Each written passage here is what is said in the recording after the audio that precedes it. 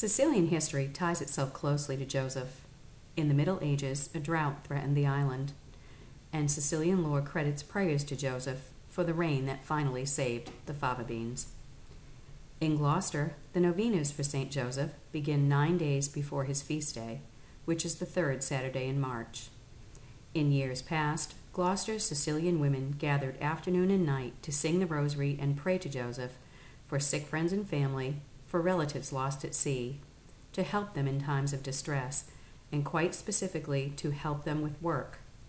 That prayer quite beautifully asks for his work in its ideal form.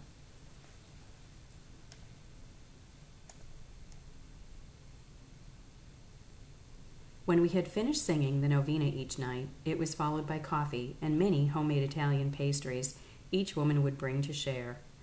We would serve and clean up and return home, sometimes after 10 each night, and look forward to the next night.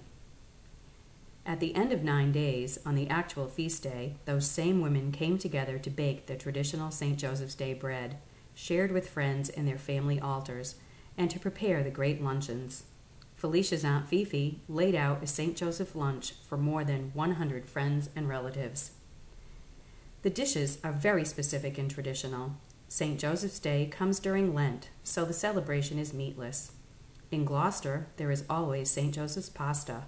The pasta handmade that morning with a garanza, a Gloucester Sicilian word for sauce, of chickpeas, fresh favas, cauliflower, and fennel fronds, clearly a dish to be eaten on the cusp of winter and spring. In other communities, the St. Joseph's pasta included breadcrumbs, meant to represent the carpenter's sawdust. In Gloucester, there's always a selection of fried fish, whiting, smelt, and haddock, the St. Joseph rolls, and for dessert, the crowns of Zapoli.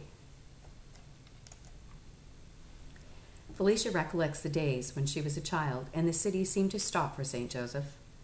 Some of my most favorite memories are waking up at 4 a.m., driving to Aunt Fifi's house and making pasta, bread, and several kinds of fried fish, after spending 9 straight afternoons and evenings together singing the rosary in Italian.